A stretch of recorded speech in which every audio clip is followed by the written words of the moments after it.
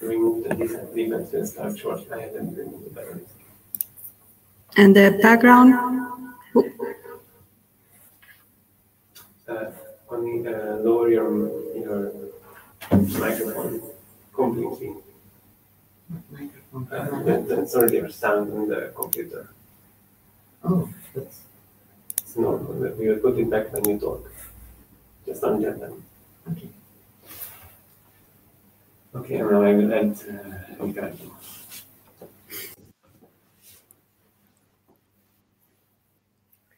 Hello, can you hear me, May? Yes, I can. Excellent. So we're all set, I think. You're ready? Yes. Yes. Okay, very good. So, dames en heren, ladies and gentlemen, geachte collega's, dear colleagues, I hereby formally open this session and I welcome you all to the public defense of Mrs. Gade Pedersen. Mrs. Gade Pedersen has presented to the faculty her PhD thesis on the topic interior rotation, mixing and ages of a sample of slowly pulsating B stars from gravity mode asteroseismology, in partial fulfillment of the requirements for the degree of PhD in science, astronomy, and astrophysics. She shall now publicly defend her PhD thesis. Mrs. Gade Pedersen, you are invited to give a presentation of about 45 minutes about your work.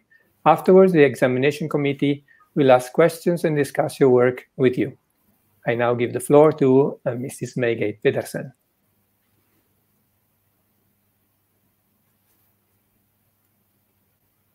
Okay. Hello, everyone. Thank you for being here for my public defense, PhD defense. So now the good thing about having it online is that a lot more people are able to join. So I know a lot of my family and friends from Denmark are tuning in. Thank you for being here and following. So basically today I'll be talking about what I've been doing for my PhD studies. I'll be talking about pulsating stars and astroseismology. But first of all, I'd like to start and take everyone back to the Earth and talk about earthquakes. So when an earthquake happens, it generates ripples, waves that propagate throughout the Earth. As these waves reach different regions of different composition, densities, and phases, such as regions of solid or molten rock, the speed of the waves will change and the waves start to bend. As a result, the waves will arrive at different times at the surface of the Earth. Now, a way to try and follow these waves is by drawing propagation diagrams, which is basically you take and draw a line behind the front of the wave, and through this illustrate how the waves travel throughout the Earth. An example of such a diagram is shown here, where each one of the lines corresponds to the travel path of the wave. As the wave reaches different regions, the waves will bend, resulting in the waves arriving at different positions than otherwise expected at the surface. And you also end up with regions where the waves do not reach the surface of the Earth at all. By now placing seismometers at the surface of the Earth at different positions, we can measure the arrival times of the waves and their properties. And based on this, seismologists use these measurements to constrain the interior structure of the Earth. So now today we know that the Earth consists of a solid inner core, a liquid outer core, and a stiffer mantle. So in the analogy, if you look at planets, the study of waves and earthquakes is referred to as seismology. Similarly, astronomers can study waves inside of stars to constrain their interiors. And this studies is referred to as astroseismology. With this next illustration, animation, I'm showing you what these kind of waves looks like using a 3D animation of a star that's much more massive than the Sun.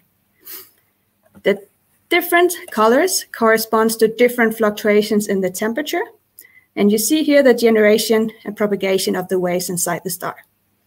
In the core of the star has a convective core, meaning that the energy generated in the core of the star is transported away by convection, where hotter blobs of gas rise upwards, dissolve, transport the energy, while cooler blobs of gas will sink towards the center.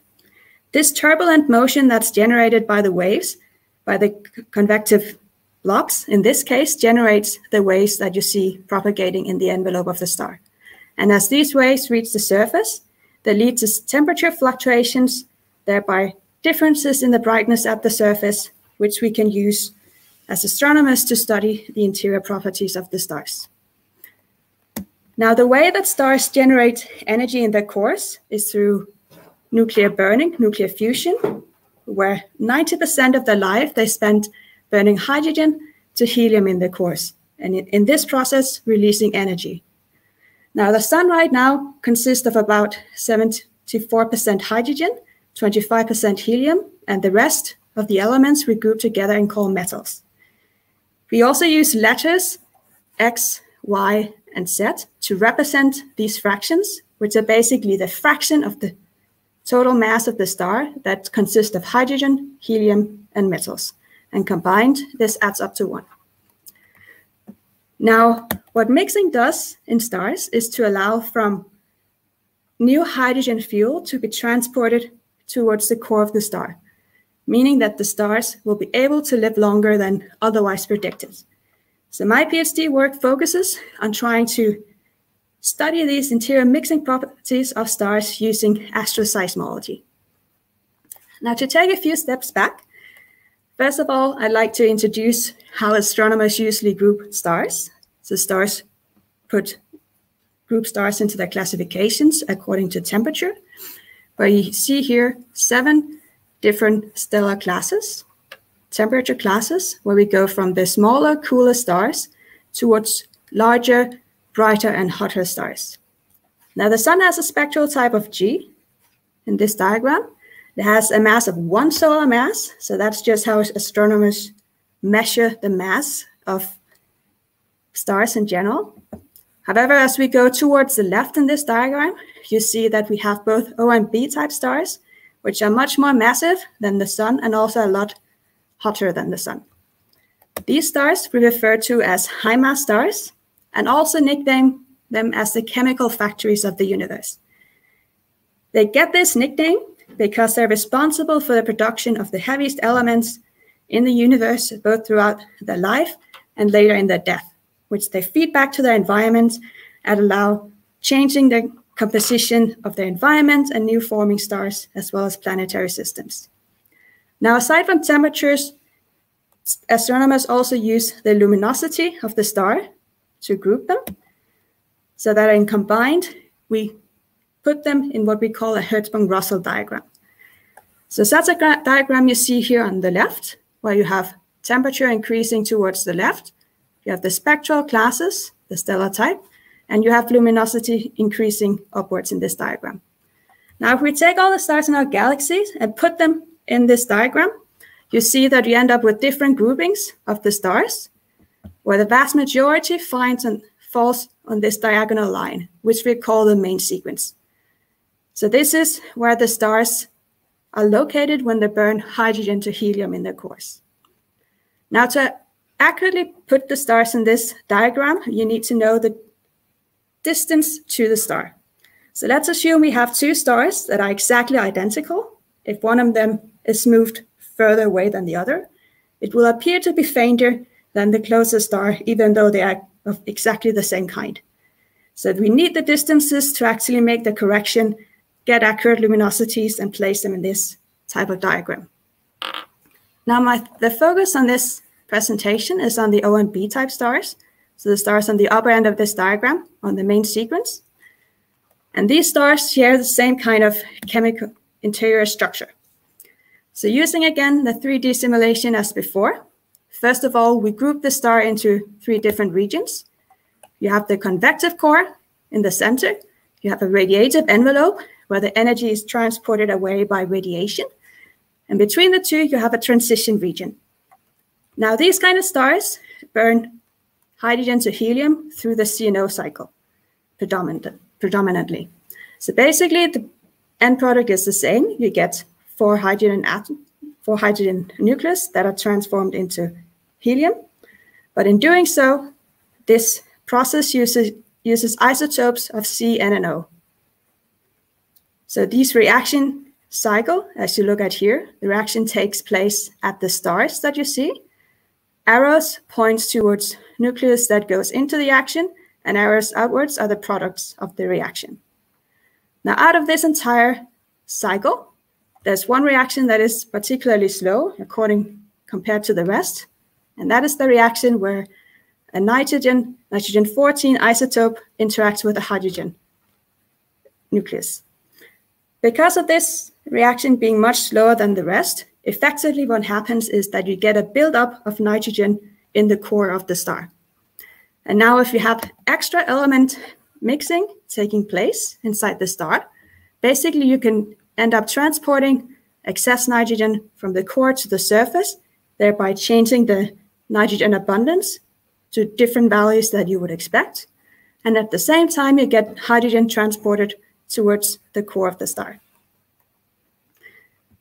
Now, if we have a look at how these stars evolve in the Hertzsprung-Russell diagram that I mentioned earlier, you see here on your left the evolutionary track of a B-type star, basically, evolving from the lower left corner to the upper right.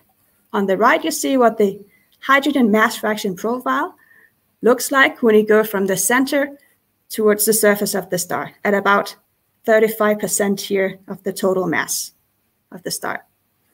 At the 0-8 main sequence, which is the point where the stars first enter the main sequence, we expect to see a flat hydrogen mass fraction profile as the star evolves. You burn hydrogen to helium, so the amount of hydrogen in the core decreases and reaches about half of the content when we're halfway through the main sequence evolution. And at the very end, we get rid of all the hydrogen in the core, basically. Now, the reason why this curves are flat in the bottom is caused by the convection. So convection in the core occurs very fast, and the mixing induced by it is very efficient. And effectively, the chemical composition inside the star in this region is homogeneous. So basically, what we can use also these diagrams to see is at the very end, where you no longer have a homogeneous part of this profile, is basically indicating the size of the core. And what we are seeing here is as we go from the 0-8 main sequence to the end of the main sequence, the convective core shrinks. Okay? So going back to this interior structure diagram I was showing before, let's have a look at the interior mixing properties of the stars. So on the right, you see here a mixing diagram showing you on the y-axis the efficiency of the mixing as we go from the center towards the surface of the star. Now, just like we grouped the star into 3 different regions before, we group this mixing profile into 3 different regions, where we have the convective core with a high efficiency of mixing. We have convective boundary mixing in the transition layer. And then finally, we have the envelope mixing as well. So to have a look at what these mixing profiles, how they change the evolution of the star, we can first of all have a look at how this convective boundary mixing changes the main sequence evolution of the star, as shown here in the next slide. So again, you have on the left, you have our mixing diagram. In the center, you have evolutionary tracks in the Hertzsprung-Russell diagram. And finally, on the right, we have our hydrogen mass fraction profiles going from the center towards the surface of the star. Now, in the absence of mixing, these profiles follow the white lines that you see in these diagrams. And if we start increasing the size of this convective boundary mixing region, these curves transitions from the white towards the darker blue. So basically what happens is that the effective size of the core of the star becomes larger when you have larger convective boundary mixing regions. As a result, we have more fuel available for nuclear burning, meaning that the stars end up living longer on the main sequence, and the evolutionary tracks shifts upwards towards the right. And finally, you end up with larger helium core masses after the main sequence evolution. If we go back and have a look at also the surface nitrogen abundances, then one mechanisms that could lead to high amount of mixing in the envelope of the star, which is needed to transport the nitrogen excess from the center towards the surface, is rotation. So basically, to illustrate this, I'm showing you here a Hunter diagram where what is plotted is for each of these dots corresponds to a star. On the y-axis, you have the nitrogen abundance, and on the x-axis, you have the surface rotation rate of the star. Now, the colored background shows you where theory would predict most of these stars to follow, going from lighter in color to where you have almost no stars, to the majority of the stars following these darker regions. So basically, what you would expect if rotation is the cause of the surface nitrogen excess that is observed for some of these stars, you would expect as the rotation rate of the star increases, the amount of envelope mixing also increases, and therefore you would expect the surface nitrogen abundance to increase as well, following this black dashed line. However, what we also see in this diagram is that at low rotation rates, you have a group of stars that also show this surface nitrogen excess. So basically what this diagram is telling you is that rotation alone cannot be the only mechanism leading to this enhanced surface nitrogen abundance. Now, mixing profiles inside of stars can take on various different shapes, and here I'm showing you just 3 of them, where once again we have divided into 3 regions what the mixing profile looks like. On the left, you have assuming a constant level of mixing inside the convective boundary mixing region. In the center, we are assuming that the mixing decreases as we go further away from the star. And on the right is showing you differences between 2 envelope mixing profiles, one where we assume that the mixing in the envelope is constant, and the other assuming that the mixing increases as we move towards the surface of the star, which is what you'd expect to see in the case of internal gravity waves. Now, our problem is that we actually don't know what the real mixing profile of stars look like. So what we want to do is to try and use astroseismic modeling to try and constrain these interior mixing profiles. So let's once again have a look at the Hertzsprung-Russell diagram. And now we put 2 stars into this diagram. If we include the pulsation information that we have, we end up with the astroseismic HR diagram. So basically what this is showing you is that these different regions correspond to different types of pulsators. And if your star ends up falling inside any of these different regions during its evolution, we expect it to start to pulsate. For the O and B type stars, we expect to see 2 kinds of oscillations. One is from the gravity modes, which have gravity as the restoring force, and the other is from pressure modes, which has pressure as the restoring force. Gravity modes you see in the B-type stars, whereas pressure modes you see both in the O and B-type stars. An important difference between the 2 is that the gravity modes have the highest probing power near the core of the star, whereas pressure modes predominantly probe the envelope. Now, for these oscillations, we group them according to the number of nodes that they have and classify them as such. So if you see here on the left, I'm showing you the differences between what the oscillations look like as we go from 1 to 3D. In the simple case of a 1D oscillation, that corresponds to a guitar string. So you pluck it and you expect to see that at certain positions on the string does not move. And these positions are what we refer to as nodes. Similar in 2D, such oscillations correspond to the oscillations you see on the surface of a drum, whereas in 3D, you get a sphere. And in this case, you have the blue regions that are moving outwards, and the red regions are moving inwards.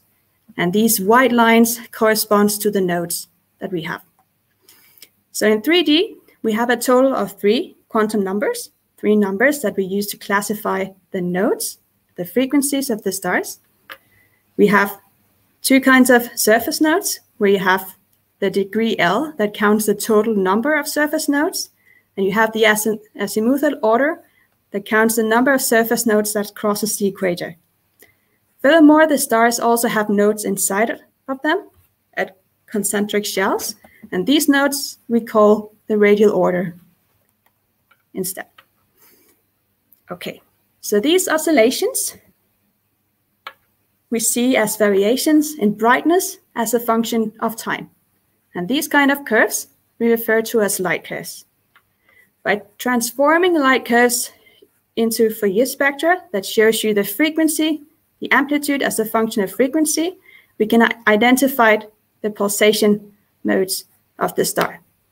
Now, an important thing is for when doing astroseismology and studying stellar pulsation is to observe the stars for as long as possible. And that's illustrated here on the right. So basically, if we take our light curve here and continue to observe the same star for twice as long, what you end up getting is much more resolved frequencies than you had before. And in the same line, you more easily detect frequencies as well as see them to a higher precision. So the best kind of data we have available right now comes from the nominal Kepler mission, which pointed towards the same field of the sky for 4 years. So basically, using data from this space telescopes, we have light curves of 4 years of length available that we can use for astroseismology. Now, one limitations with Kepler is exactly the choice of the field of view, which means that actually no O-type stars were observed by the nominal Kepler mission in any of the fields that you see here. And instead, the higher mass stars that we catch are the B-type stars. So for the B-type stars, the ones that Kepler actually observed fall in the group of the slowly pulsating B-type stars. So in this point in the diagram. So for the rest of this talk, these stars are our heroes, the Jedi Knights of our studies, basically, that allows us to try and probe the interior properties of the stars. The stars pulsate in gravity modes, which again is important because it allows us to try and probe the convective boundary mixing region inside the star. Furthermore, one property of the gravity modes is that they form period spacing patterns, so to speak. So basically what that means is you have this same kind of pulsations that have the same number of surface nodes crossing the equator, but the only difference is their radial orders, and they're consecutive in these radial orders. If you calculate the periods differences between these radial orders, you expect them to have approximately the same value. And if you plot these as a function of the period of the pulsations, you get these period spacing patterns that you see here. If you increase the number of surface nodes, this average value of the period spacing pattern decreases as well. Furthermore, we know that from studying period spacing patterns that when you increase the rotation of the star, what happens is that you introduce a tilt in these patterns. And by simultaneously fitting this tilt, you simultaneously obtain both the rotational frequency of the star as well as the average period spacing value you expect to have, and you get a mode identification in the end, which is needed if you want to do astroseismic modeling. Now, if you have a look at how these period spacing patterns change as the star evolves, I'm showing you again here on the left, the hydrogen mass fraction profiles as we go from the center to about 35% of the star. Again, we have the 0-8 main sequence, middle of the main sequence, and at the end. And correspondingly here on the right, I'm showing you what the period spacing pattern looks like at these 3 stages of evolution of the star. So basically what happens is as the star evolves, this chemical gradient gets developed and you start getting dips in your period spacing patterns. Furthermore, the average value starts to decrease. And so what mixing does is to go in and change the shape of this chemical gradient and therefore directly impacts also the patterns that you have. To have a look at how exactly they change, we see a diagram here where you have again the mixing diagram on the left. On the two panels on the right, I'm showing you the period spacing patterns in the case where we vary the size of the convective boundary mixing region, and on the bottom, increasing the amount of envelope mixing. So again, in the white, you have what the pattern looks like in the absence of convective boundary mixing. As we increase the size, we go towards the darker bluer curves. And what you see here is that the pattern starts shifting towards the left, and that this shift is larger at higher periods than it is at lower periods. And also the pattern starts to generally become shallower as well. When we look at the envelope mixing and start increasing it, moving it upwards in this mixing diagram, you go again from having the white curves, the white patterns, towards having the darker green. In this case, what you see happens is that the patterns become shallower. So basically what we do with astroseismic modeling is that we compute a large grid of models from which we know what these patterns look like, and then we compare them to observed period spacing patterns to try and constrain the interior properties of the stars.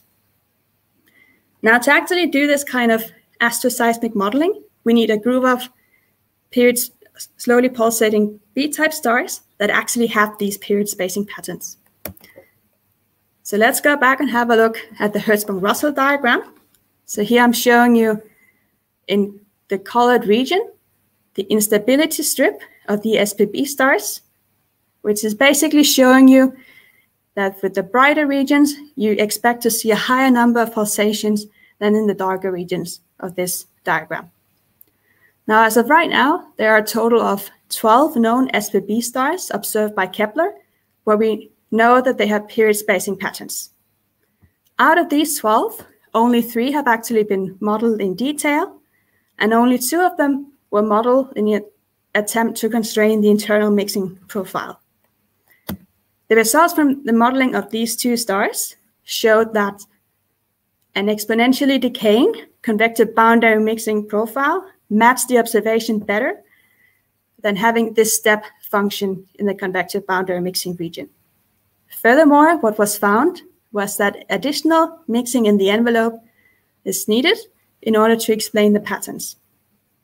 So the goal of, and what I've been doing for my PhD is basically to take both these 12 SPB stars and do an ensemble astroseismic modeling of the entire group, but also attempt to fill out this instability strip more, such that we end up having an ensemble of stars with different masses, ages, metallicity, and rotations, which we need to actually be able to calibrate our stellar structure and evolution theory.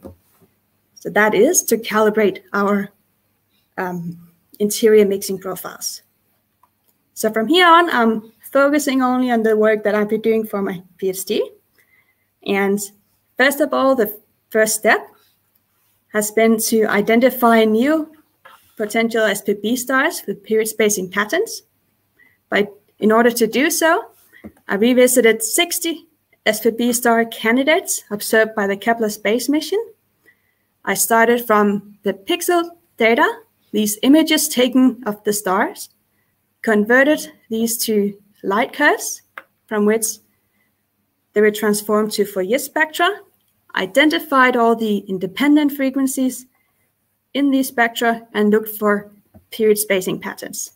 So for this star in particular, what we find is 2 different ways of constructing a period spacing pattern. In the end, out of these 60 candidates, I've identified 26 new SPB stars with period spacing patterns. What I also found for these stars is that you look at the residual light curve that you obtain after excluding or extracting all the coherent signals in the Fourier spectrum, is that quite a large number of the stars show a power excess at lower frequencies. Now, this kind of power excess we expect to see both in the case of internal gravity waves, or it can be generated from strong stellar winds, or from subsurface convection zones inside the stars.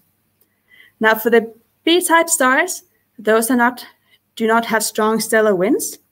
And also from predictions, the subsurface convection zones reach an absolute minimum from the kind of flux that they generate at the mass range of the SPB stars. So what we find is that the internal gravity waves are the most likely explanation for this low frequency power excess that we find. And 75% of the total sample of SPB stars that I'm studying show strong or weak signatures of this low frequency power excess. Now that we have our additional stars, I've moved on to place them again in the instability strip. So what you see now is a much better coverage of the instability strip, much better coverage in mass as well as ages of the stars. And from here on, we can go on to actually starting to model the stars. These are 34 stars in total from which we could derive the luminosities. And also I can advertise that tomorrow this paper will be available on arXiv. So the next step, now we have our group of stars that we want to study and model, is to actually start the astroseismic modeling. And to do so, we first need to compute stellar models. Now, stellar models are a function of fixed input physics and some varied parameters that we choose. So to give an example, the fixed input physics would be the shape and choice of our interior mixing profile, and the varied parameters would be the mass, metallicity, age, and the mixing parameters that we have. So these stellar models are calculated using the stellar structure and evolution code MESA. And from these models, I've used the code Gyre to actually compute their theoretical pulsation properties. And in this, I've also included the rotational frequency as a varied parameter for the modeling. Now, if we look at the considered mixing profiles, I consider in total 2 different shapes and constructions of the convective boundary mixing and 4 different versions of the envelope mixing profile.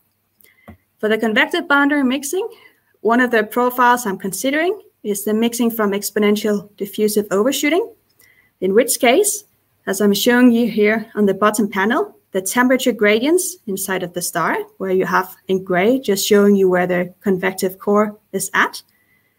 The blue lines corresponds to the radiative temperature gradient. The green is the adiabatic, and the red line is the actual temperature gradient applied in the model. So in the case of exponential overshooting, you have a radiative temperature gradient. But for the convective penetration, you have a constant level of mixing in the convective boundary mixing region. And you also have an adiabatic temperature gradient inside of this region. Now in total, considering these profiles, I computed grids of stellar models for a total of 6 different combinations of the profiles. So 4 combinations for the exponential overshooting and 2 combinations for the convective penetration. Now from here on, there's one important step and difference from the previous astroseismic modeling efforts and what I'm trying to do. So I have a group of stars and a sample of stars that we need to do modeling for. Previous works has focused on doing this kind of modeling for a single star at a time. And these works also have focused on using a linear sampling of our parameters. What basically that means is still illustrated here on the right, where we vary the initial mass of the star, initial metallicity, and you have this equal step between the different values in the masses, as well as in the metallicity. For each one of these points, you will also have a variation in the mixing parameters. And what this means is that if you end up wanting to refine this grid and add more points, you end up very quickly with a large number of models that you need. For this star in particular, a total of 4.3 million models were computed over several weeks using supercomputer computation time. And if you want to do this for an ensemble of stars, then this is going to be much more difficult and complicated, and it's not feasible in general. So basically what I've done is to construct a new modeling framework to be able to handle this ensemble astroseismic modeling that we're doing. So basically, instead of doing a linear sampling of the grid, I've swapped to doing a quasi-random sampling, which allows us to much better sample the grid without having to need the same amount of grid points in total to capture the variations. From these quasi-random sample grids, I calculate statistical models that we can use to represent the grids and add additional grid points without having to go back and using supercomputer computation time.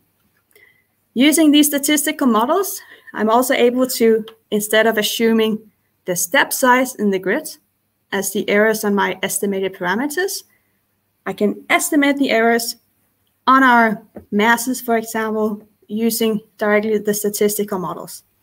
And finally, instead of relying on a chi-square evaluation to obtain our best model, I'm swapping to using Mahalanobis distances. So if we go and have a look at the statistical models, they're represented using this equation, where you have y would be your observable, for example, the frequency you're trying to estimate. You have x are the components of theta, your varied parameters. So that would be mass, metallicity, mixing parameters, the age and rotation rate of the star. And finally, beta are your regression coefficients. Now, using different combinations of these varied parameters, we construct statistical models that predict. We construct these statistical models based on the original grids or stellar models that we computed. And from this, we can predict what the frequencies, for example, would be at different values of these theta components that are not originally covered in the grid. Furthermore, by relying on these regression coefficients, we can estimate the errors on our estimated parameters by simply going in, looking at our coefficients and perturbing them according to their uncertainties, recalculate what the frequency would be, and from this, redetermine what our best theta estimate is for a given star. We repeat this 100 times, and in the end, you end up with a distribution in, for example, mass that we can then use to estimate the errors on our estimated parameters. Now, finally, instead of using a chi-square evaluation, we use Mahalanobis distances. So just very quickly, this formula shows you your observables y, which are, for example, your effective temperature, luminosity, or your frequencies. Y0 is the theoretical counterpart of this. And the sigma over here corresponds to the errors on your observations. Now, in the simple case where you have two observables, again, for example, luminosity and effective temperature, or two frequencies, if you have no covariance amongst these two observables, you expect to see the distribution you see here on the left. So each one of these gray points corresponds to a point in the grid. If we have an observation here in white and measure the distance from this observation to 2 points A and B, what we expect is to have the same distance, approximately the same distance between these points and our observation. However, in the case where we actually have covariance between our observables, the distribution changes. And in reality, if you look at how many standard deviations that these 2 points are from the observation, then the point B will be much closer to your observed value than the point A. So what you do with the Mahalanobis distance is to take into account these kind of covariant structures in the best predictions of your parameters in the end. So we've done this, include the Mahalanobis distance in the estimating of our parameters. And basically, the smallest distance provides you the best point estimation of your variables that we have. Now, for the final model setup goes as follows. So you have once again on the right, the Hertzsprung-Russell diagram where I show you in the back the total grid from one of my chosen mixing profiles. You have example illusionary tracks in white, and on top of this plot, we put in one of the stars to be modeled. Using the observed effective temperatures, surface gravities, luminosity, and metallicity, we use these parameters to estimate the ranges in thetas that should be considered. Using our statistical models, we then refine the grid within these arrow boxes, such that we end up with a total of 100,000 grid points to be used from the astroseismic modeling. From these grid points, we calculate what the critical rotation rate of a given model would be, use the observed rotational frequency combined with the estimated critical rotation to derive the rotational frequency rates to use in order to calculate finally the frequencies from our statistical models. Doing so, we calculate, match the frequencies, and finally use the Mahalanobis distance to estimate our parameters theta, and also calculate the errors estimated from these calculations. So here on the next slide, I'm showing you some of the results that I've obtained from doing these modeling efforts. Here, each one of the points in each of these plots corresponds to a different star.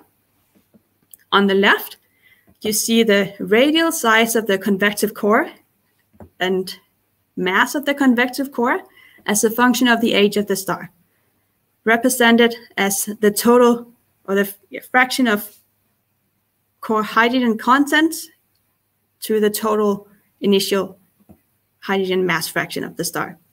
So from the 0-8 main sequence, this ratio would be 1, and as the star evolves, we move towards the right in this diagram. So basically what we're seeing is that as the star evolves, the radial sizes of the cores decreases independently of what their rotational frequency is. Whereas if you look at the total mass of the convective core, then the trend is not as easy to see, and there's more of a scatter in this case. In the center, you see once again the radial size of the convective core, the mass of the convective core, but this time as a function of the amount of envelope mixing that we have. And here the points are color-coded according to the age, such that younger stars are white and older stars are black in this diagram. So for the radial size of the core, we see more of a scatter and no clear trends between the two.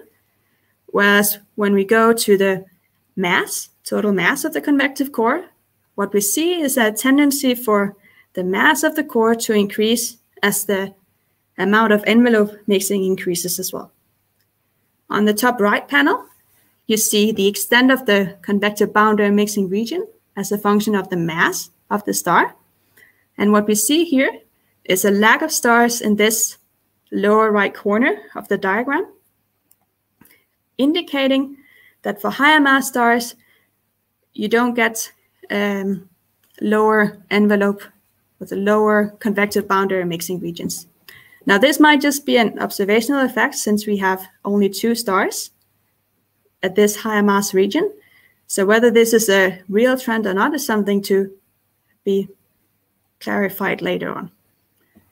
Finally, on the bottom right panel, I'm showing you the radial size of the core as a function of the mass of the convective core.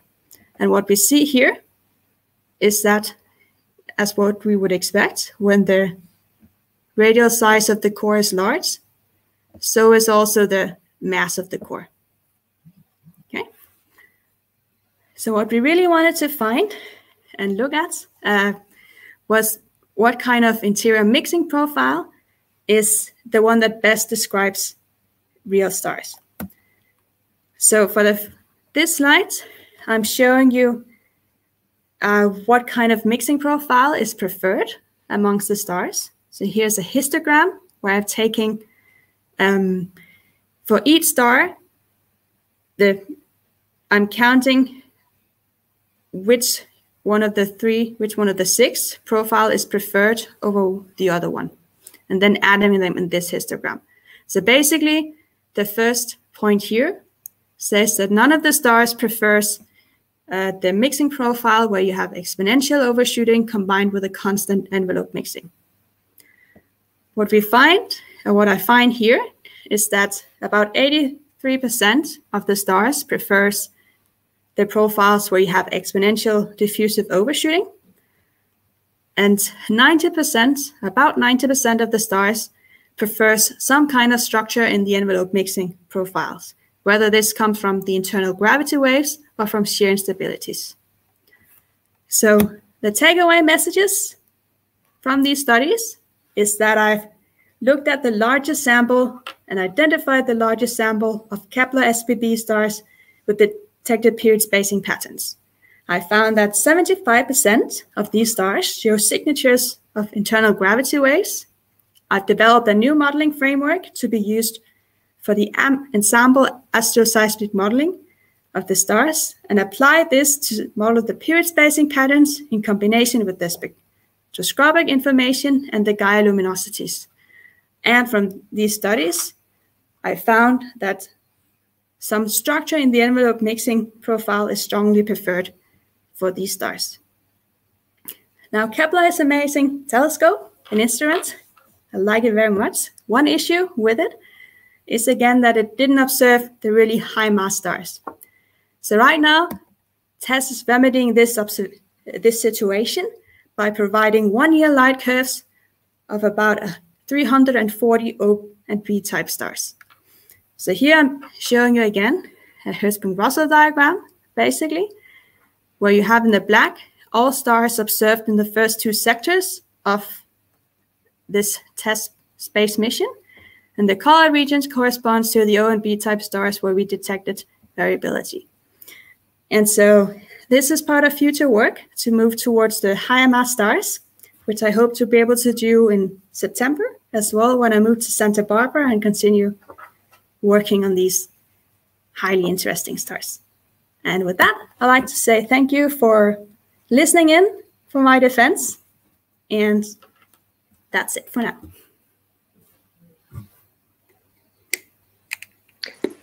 Thank you, May. Thank you very much.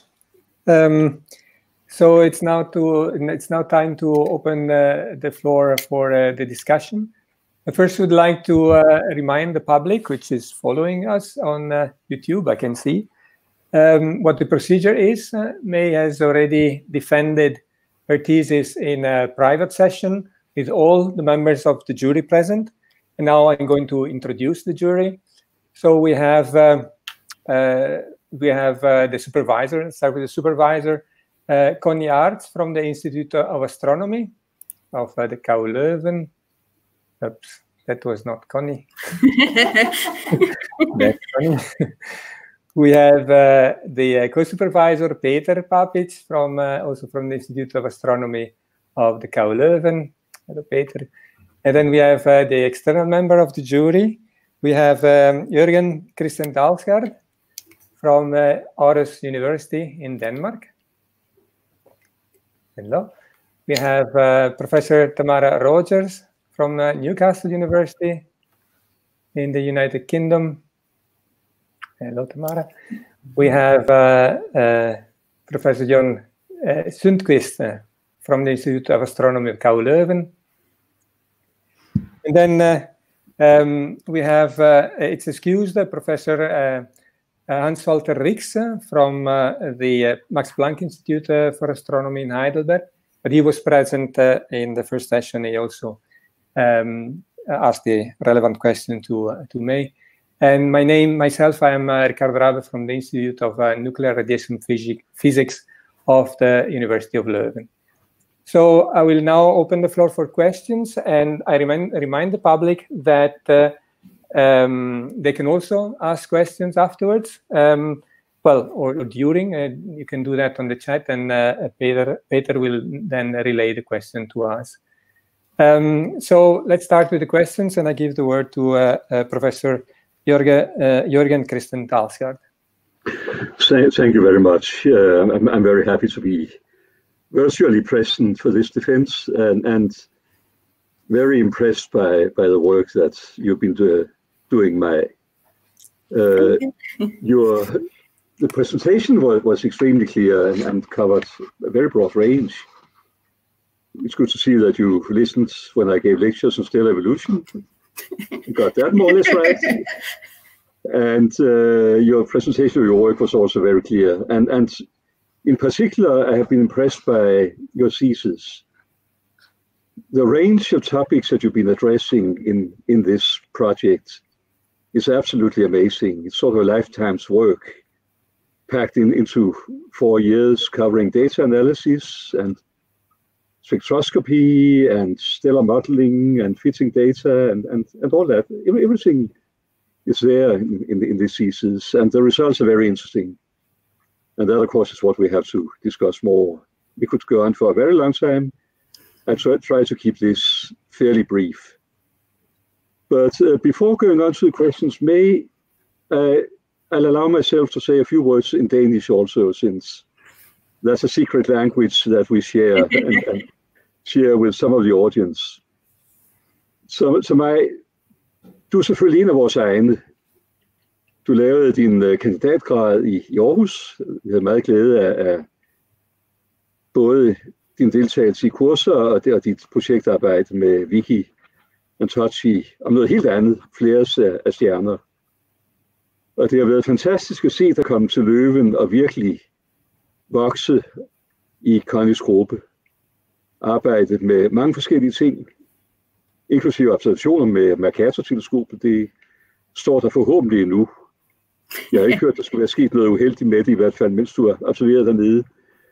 Og så er resultatet blevet den her fantastiske afhandling, som du kan være meget, meget stolt af. Det kan din familie også. Og så er du så heldig, at du skal videre til Santa Barbara. Det er et af mine yndlingssteder, både hvad angår det videnskabelige miljø, og som et sted at være, altså et sted at bo. Så det bliver herligt, og jeg håber meget, at din familie får lejlighed til at besøge dig der, når verden bliver lidt mere åben, end den er nu. Og jeg håber også selv at møde dig i Santa Barbara. Der kommer et møde i Santa Barbara om 1 år eller 2, hvor jeg håber at deltage. Så det ser jeg meget frem til. Og inden der håber jeg meget, at vi kan mødes og fejre din forhåbentlig succes, vil jeg forestå. Jeg er ikke færdig endnu. So with that, let me move on and start with a few questions. Maybe, first of all, the broadest question that's all. What do you see the significance of your results in a broader sense of astrophysics? Where do you see the impact of what you've been doing in other areas of astrophysics? Oh, in other areas. Connie's microphone is very loud. Yeah, so that's a very good question. So I think one aspect is, so again, the entire idea is to try to calibrate stellar structure and evolution models. So for example, with the results that I have here, there's differences between also how people in general do stellar evolution models. So one of the results from my thesis is that none of the standard shapes of the interior mixing profiles that what you generally see in some of these stellar structure and evolution codes are actually the ones that seem to represent what's happening inside of stars, at least from the results that I have right now. So one impact would be that maybe what we need to do is shift towards using other mixing profiles as a standard compared to what is being done right now. That of course, is very important. And where do you see that impact in the way that people are used to doing stellar modeling and using stellar modeling for other aspects of astrophysics? Yeah. Where is there in a particular case where this might be important? Particular cases where this might be important.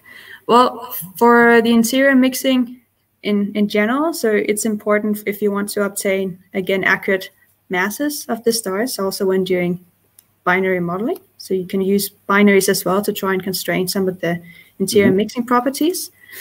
We also know from studying stars in clusters. We know that some of these younger clusters show a spread in the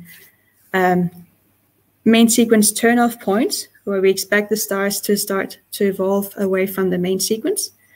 And this kind of spread, one of the explanations for it is the rotational mixing occurring inside of the stars. But for some of these clusters, we see that actually rotation does not seem to be the full explanation, or at least there's not a clear correlation between the measured surface rotation rates and the positions of the stars in these Hertzsprung-Russell diagrams. In other cases, there seems to be a correlation. So it's once again to try and encourage also the community to look at different kinds of profiles that might as well help and explain the interior mixing properties of the stars. So that would be one of possible future works, is also to try and look into these clusters with extended main sequence turnoffs, and also utilizing the pulsating stars in these clusters to try and constrain and figure out which one of the mixing profiles maybe best explains this extended main sequence turnoff that we see. Excellent. And of course, there's a lot of work to do with all that. So it's definitely. you won't be spending all the time on the beach in Santa Barbara.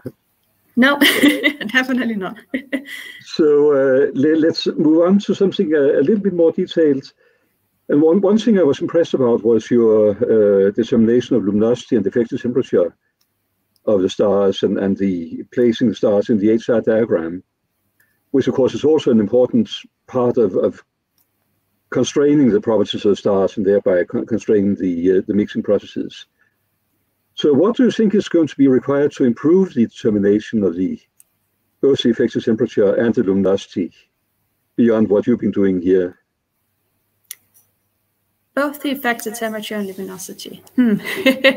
Well, so for some of the stars, the effective temperatures comes from spectroscopy, and in other cases they come from using colors, for example. For all the stars in this case, I managed to find spectroscopic information for all the stars. But in some cases, the spectra are of, low resolution, so that they might not be the best estimates of the temperatures actually that we have. So one step would be to go back for these stars and try to obtain new spectra and get better estimates of the effective temperatures. For the luminosities, based from that, or moving onwards. So one thing is also, I know that we will have a new Gaia data release coming up, where once again the distances estimates to these stars will be improved again. So that's one direct way in the near future that you can start to get even better estimates of the luminosities as well. Good. Then, if I may become even more technical, I would love to discuss Mahalanobis analysis in detail with you. That's really one of the main things I've learned from this work, but maybe now is not the time.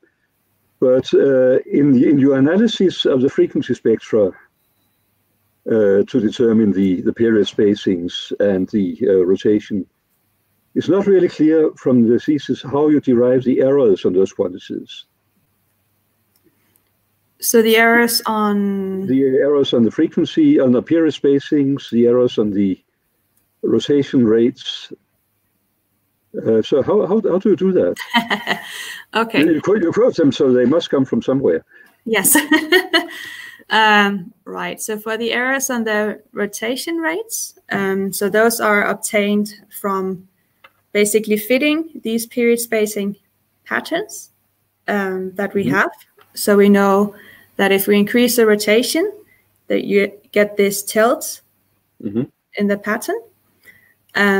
So one reason why you end up getting larger errors on these measured rotation rates is that the methodology that we use actually assumes that you don't have any of these dips in the period spacing patterns, which is not really the case in reality.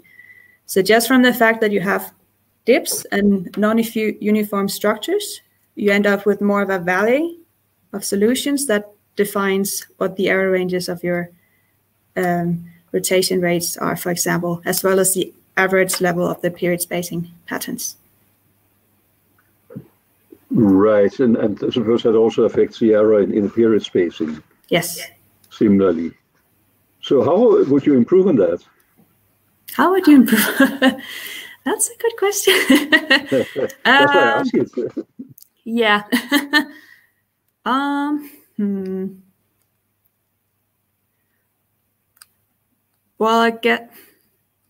Well, in a sense, you kind of already do when you do the modeling. So already when you do the matching of the models from the period spacing patterns, those matches that you do are with patterns where you do have these dips in the period spacing series. So in this case, you also reevaluate a bit the rotation rate of the star by doing this astroseismic modeling. So these, from fitting these period spacing patterns and their slopes, that's a first estimate of the rotation rate of the star. And from then onwards, you can also try and rely on other different stellar models to actually maybe get a better estimate of the rotation rate. So I think that's the way I would do it. There might be better options, but yeah.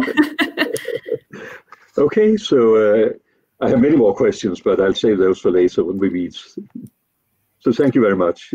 Thank you.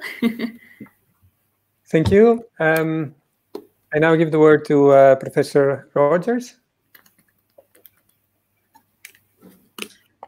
I don't have any further questions. No. Okay. Well, hi, Tammy. Fine. It was very good, very amazing, impressive thesis with a lot of work in it, and I look forward to what you're going to do in the future. And I want to hear what you're going to be doing in Santa Barbara, but that's for offline. That's fine. Thank you. Okay. So the word to Professor Sundqvist then, from Leuven somewhere. Yes. Hi, Mike. Hi. Again, congratulations to your thesis and a very nice piece of work. Also, the presentation today, I agree with the former speakers that it was very clear and well structured. So good work again. I thought I will ask one or two small questions on this, and the first is also connected to a little bit to the last questions about these Mahalanobis distances that I can never pronounce. So this is basically that you have devised a new way of finding your best fit model. And of course, there are also a lot of other applications where you can, in astrophysics, where you can benefit from this approach. And we take one which is near your field, very near, because you use it, and also we use it here when you do stellar spectroscopy, for example. Particularly these massive stars that you're going to work with. Typically, if you do standard spectroscopy, you're going to deal with something like 8-9 parameters, and they will be highly correlated. So how would you go about to perhaps adopt your procedure that you have now developed to do astroseismology to also perform well in spectroscopic fitting of stars? Is it possible? And what would you think about what would be the advantages, disadvantages? Yeah, so it should be possible, and I think it might actually be done already by other people, without me being entirely sure. So I guess one thing you have to define first is the observables you want to put in and the parameters that you want to estimate in the end.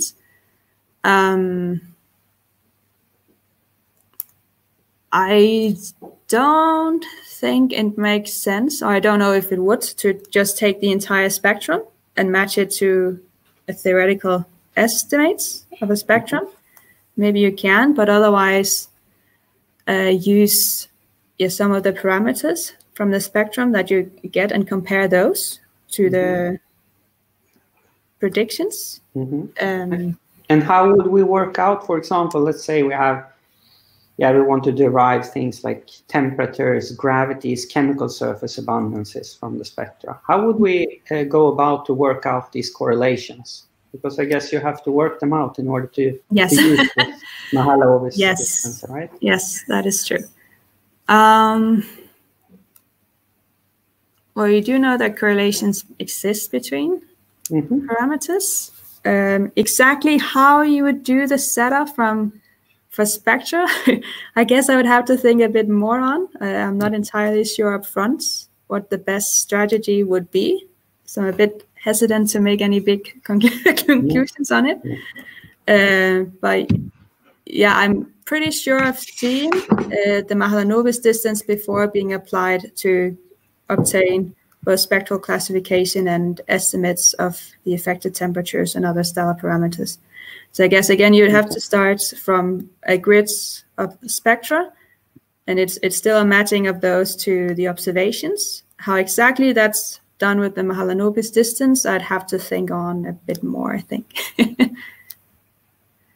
Yeah, no, I understand. Okay, thanks. And then I had a second small question also, and that was, I saw from your talk today that you do say that the envelope mixing in quite a lot of your analyzed stars, yeah, you get preferred models with envelope mixing, but I saw that you sort of hinted, you didn't say it explicitly, that you may be able to distinguish between rotational induced mixing, there's shear mixing, and your wave induced mixing. Yes. Is that true? Can you distinguish between these two cases? And so how? Yeah, so again, the results that I've shown so far is just that you need some structure in the envelope of the star to explain the observations. I think the next step to really try and distinguish between the two of them would be to start to have a look at clusters where we know where we have additional information also from the positions of the stars in these clusters, and knowing that they need to match also with the isochrones that we have estimated from those. So I think that future steps would be to both go on and look at clusters, but also one thing I haven't utilized yet is the actual measured surface abundances of these stars.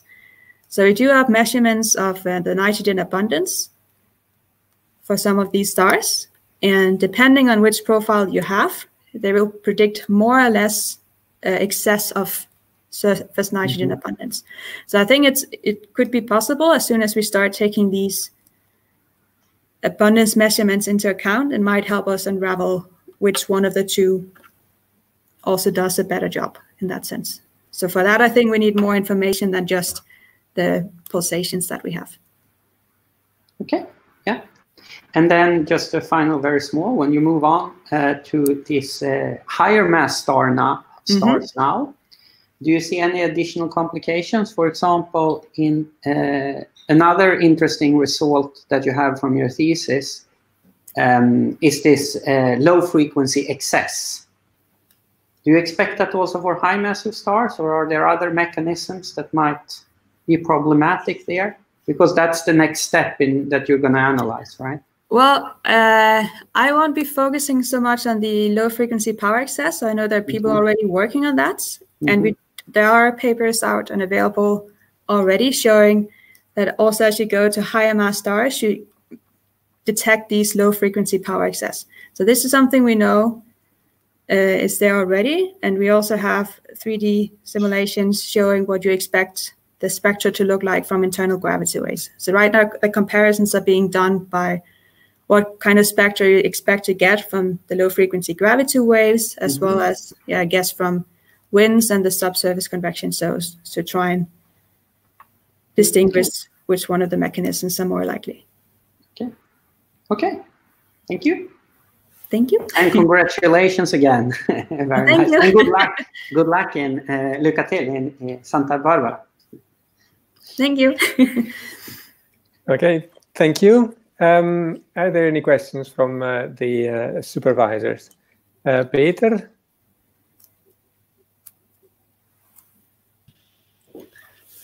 Thank you. My congratulations with your defense. Your presentation was good, as always your presentations are, and your results are also very, very nice. Maybe I have one general question, if you want another question, because we've already asked you several in the public and in the private defense too. And maybe my question, since you've been maybe continuing a bit with the research I've been doing before I left, is what's the future now for SPB stars? So where do we go on from now? From now on. Well, I still think so. Again, I'm so confused. Again, so right now I have one group of SPB stars observed by Kepler. It's compared to what we had before, it's a large sample of SPB stars to model.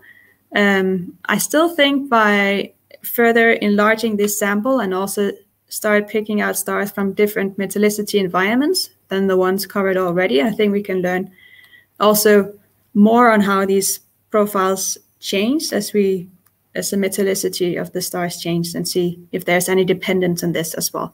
So I think that's one thing. The current sample, there's still a lot of things to be exploited as well. So right now I've only modeled one of the patterns that I've detected in the stars. Some of them show multiple. And by utilizing these additional patterns, we should also be able to get much better constraints on the interior properties of the stars. So I think that's some next steps to do. And I definitely think there's still a lot of things that can be done for these SPB stars. Still a very much hot field. Thank you, Mai. Thank you, Peter. Professor Arts, Connie, do you have any other questions? I am never out of questions, but I'll skip them for today. And obviously, my sound is not over. The microphone is doing now on your microphone muted. Do I have to do something? No, you are okay, but your mic was muted before. Okay. So I'll repeat and I'll just skip the questions and hold another new nice discussion with Mai, as we had so many once she has been able to catch up, sleep, and relax. Okay. So, thanks. Excellent. So it's my turn. So first of all, still the microphone's open, I think. Yeah. So first of all, my congratulations for your impressive work, and especially today for the defense. It was very nice, very visual. I don't even want to ask you how much time you spent on on making these animations or all the slides. They're very nice. I want to ask you just very general questions because not especially the public don't know or they never ask this kind of questions. Here you write in the beginning of your thesis that the stars are the chemical factories of the universe. But which elements, up to which elements do you come in the stars actually? Which element can you produce there? Well, in the nuclear burning in the core, what's being generated, that is up to iron for the most highest mass stars. So that's just from the nuclear burning. And from then on, you need, it's later on in the, I guess, the supernova explosion interactions that you get the more higher elements than that. For the nuclear burning itself, it's up to iron that can. So they're starting up with an iron core. And do you know which processes lead to the heavier elements? We call this nuclear astrophysics, you know? Yeah. That's fine. I guess both S and R processes. Yeah, that are happening in these supernova explosions that lead to the production of the heavy elements again. Yeah, the one of the highlights of the last few months, in fact, last few years, it's been this neutron merger discovery, well, observation, let's say observation. where we had confirmation that actually this is one of the sites where this can happen, in fact. I don't know if there are questions from the public. I see that there is some delay, but I will ask Peter if he has picked up something. Yes, so far there was only one question. I will pull that in, so you'll all see that as a banner. And in the meantime, there are questions from the public. Then please comment on YouTube, and then we'll try to pick one or two for mine before letting her go.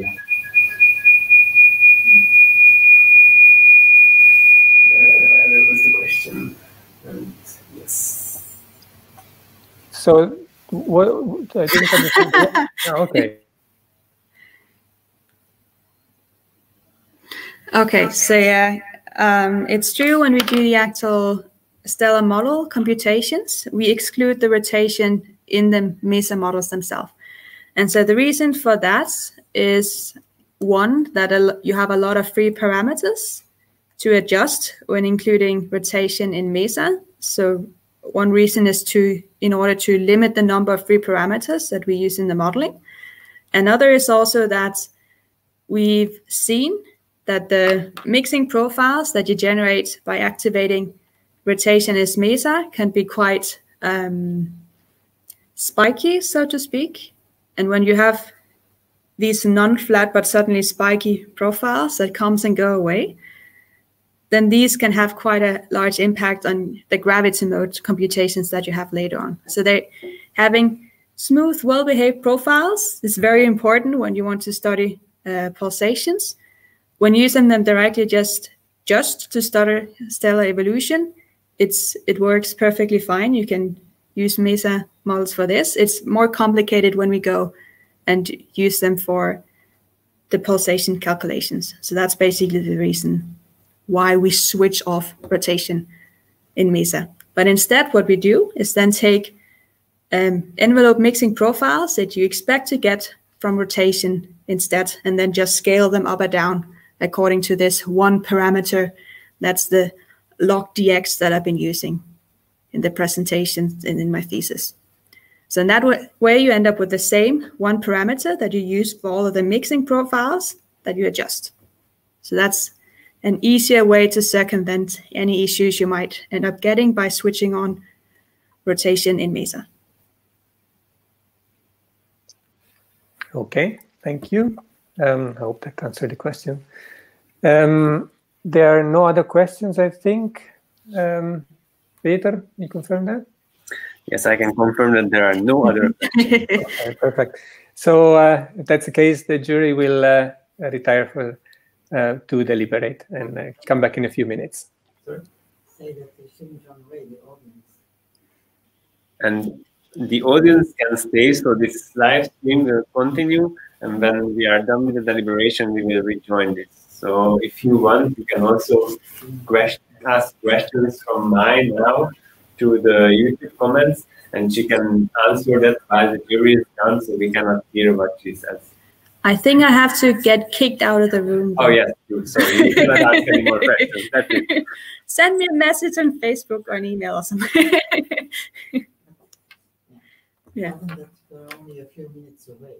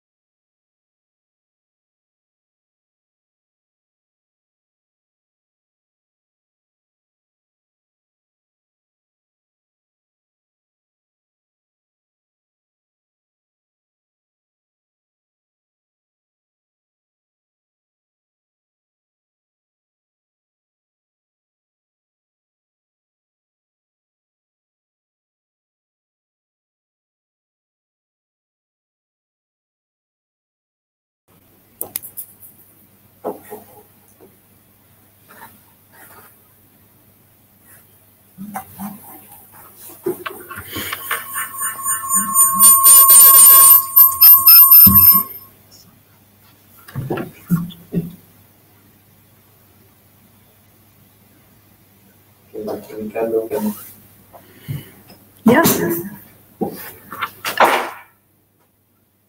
I think we are back online. Yes.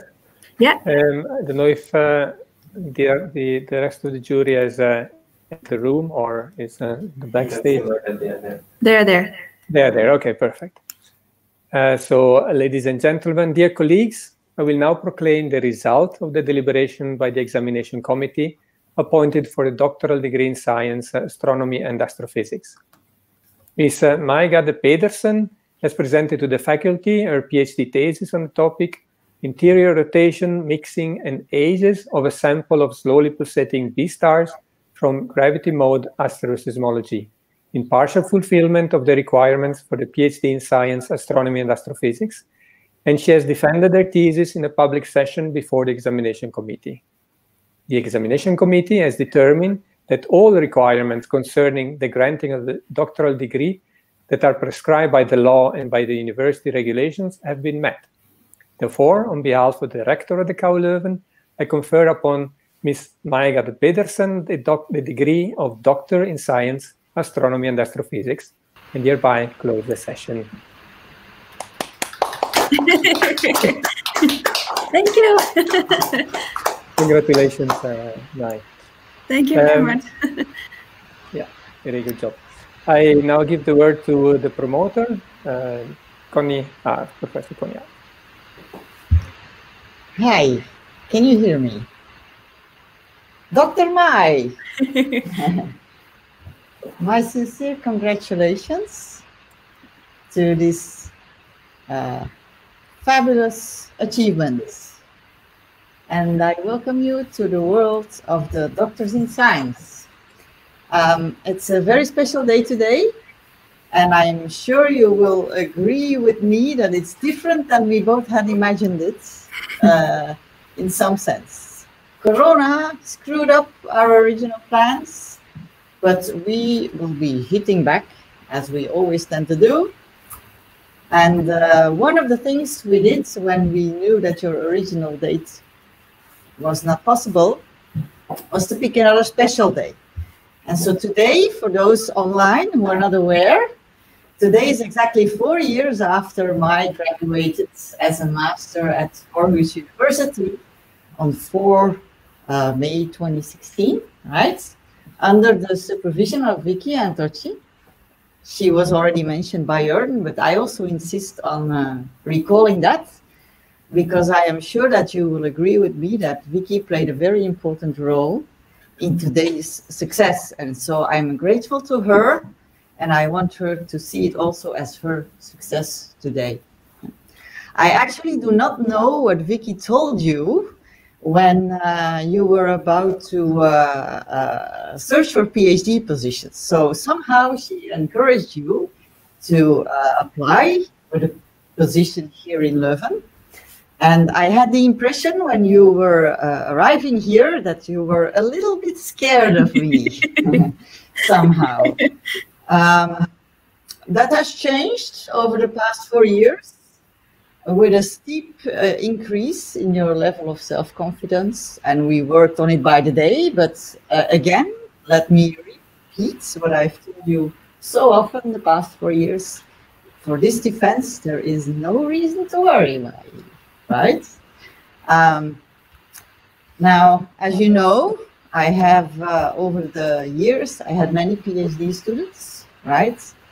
And it becomes always harder and harder to find some original feedback or reflection, let's say, particularly because I like saying, yeah, you were the first in this and the first in that. And so it's, in that sense, a bit difficult, you might think. Totally wrong in the case of Mai, because she's a primer on many fronts. So I will name a few now, right? Mai is my first Danish PhD student, and this will hit me really badly in a few minutes. Mai is also my first PhD student doing an online public defense. That's an easy one, right? But Mai is also my very first PhD students who ever had the courage to reorganize my MAMZT meetings. Nobody else has ever done that before. And in her view, these should have been transformed and are now called cake meetings, right? So at the command of Mai, we are all obliged to supply cake during our meetings. She was still generous to us in the sense that we're not obliged to call it Danish pastry meetings, almost. So we still get to choose the treat that we bring, but that's certainly also a primer. Also, you are my very first PhD students who allowed me to give your talk. Remember? Because Mai was practicing Taekwondo at one point, and she did it so fiercely that her knee protested. And so there she was, not able to travel to the Lawrence Center in Leiden. So I just gave her talk, which was an experience. That's also unique. Huh? But what I would also still want to say here is that you are actually my first PhD student, and the first one in the world who has dared to consider envelope mixing in modeling SPB stars. And this is, of course, your pet topic. And I'm very grateful to Tammy, who is listening in, because it's also thanks to her that we had the courage to have some original coupling between hydrodynamical simulations and stellar modeling. So I think this is really how you are known in the community. Then there's another thing where you are a primer, and I actually don't know if you realize that, and I also don't know if your other supervisor realizes it.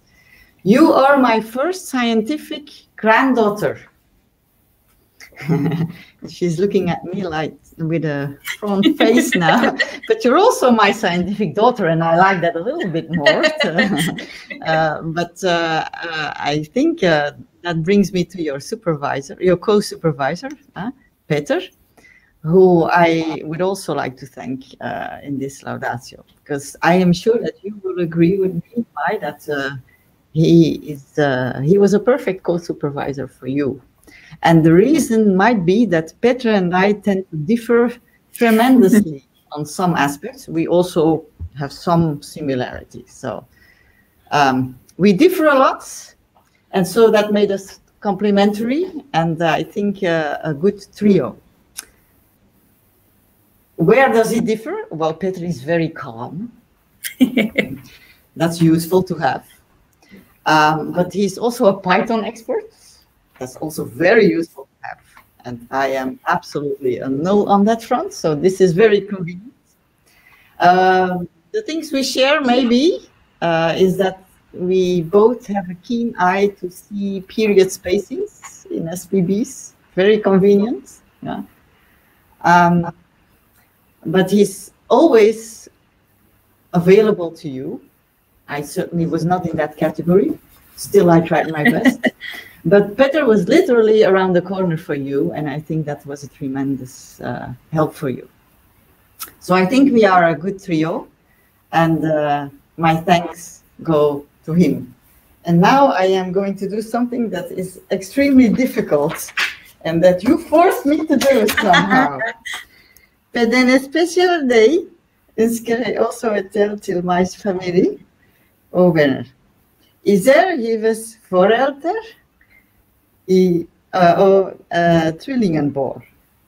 Er is this fair in Denmark, is det for oss hier i Leuven i det. Jeg maar takker ik for hij online verder med speciale bekymmer voor deres dochter i søster. Fikken for jedes have mij hier i Leuven i distis 4 jaar. Dekker het vet voor familie en boven voor zij. Og jeg gjør noe takke for. Jeg passer var per mij. Når han venter Danmark under være veltemal gledt terugkomen Danmark. I må være stolt av meg. En sterk dansk Kvint. Men veranderen stickers op haar holding, zoals ze maar änderen en de Cecil. Eskenil et mij estet til marmere en non kon voorstille reizen til België. Jere stille mij en klaar til gå een nieuw avontuur. En verwachting oor her klaar. Let de embargo, verzeker ik ook, en hunne klaar sisse, ook klaar siffer. We stellen het frasito familie en in Denemarken en in Leuven.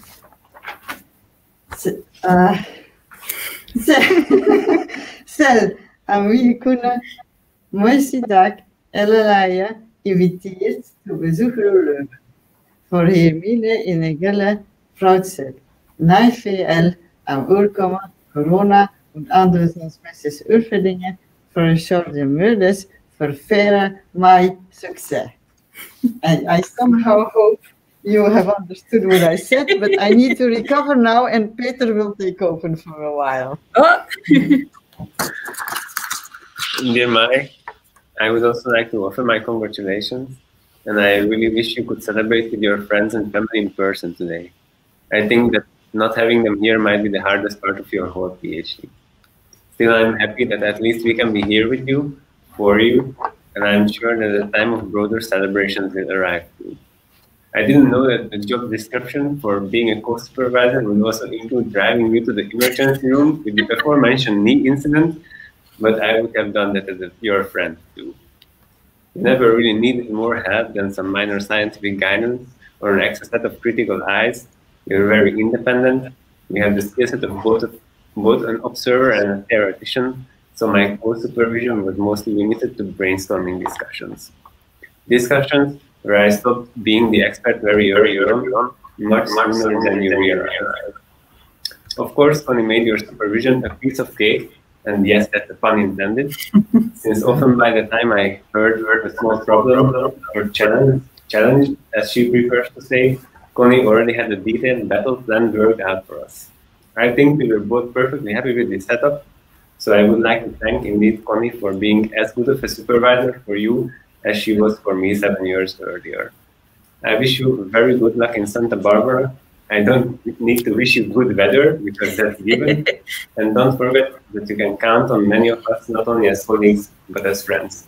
Congratulations. Thank you. So, to wrap up, Lower your volume. I am so glad that people are happy. Dear Dr. Mai, Peter and I are very proud, as we said. I actually am a little bit jealous because you will continue your scientific career as a postdoctoral researcher at the Kavli Institute of Theoretical Physics in Santa Barbara, working under the guidance of Lars Bilson. And that you again offer me a primer. And you do infinitely better than your supervisor, who miserably failed to get a postdoc in the US. I tried many times, you tried once, and off you go. I am convinced that you are heading for a bright future over there, and I certainly look forward to visit you there and to continue our scientific mother-daughter, I prefer the mother collaboration.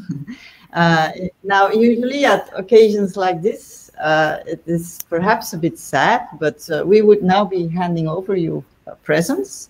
And above all, we will toast with bubbles to your success, to celebrate you as a new doctor. Now, the coronavirus thinks it's screwed up our plans, but it completely underestimates our imagination. Among the three of us, because I happen to have attended a crash course on how to bring bubbles while social distancing. And while those who are now online will have to do their own thing, we will try and practice that later today within all our government's regulations. So the good thing is we shall celebrate at least twice. Once now with bubbles, specialized in social distancing, And at another time, I'm sure in a hopefully not too distant future, with real presence, again with lots of bubbles. There's always a good reason to celebrate like that, and also with some warm hugs that we can't do right now. So for now, I really want to thank everybody who stayed and supported during the PhD in an online version. I would sort of like to ask all of you to symbolically unmute and to give our new doctor a fabulous round of applause. Congratulations.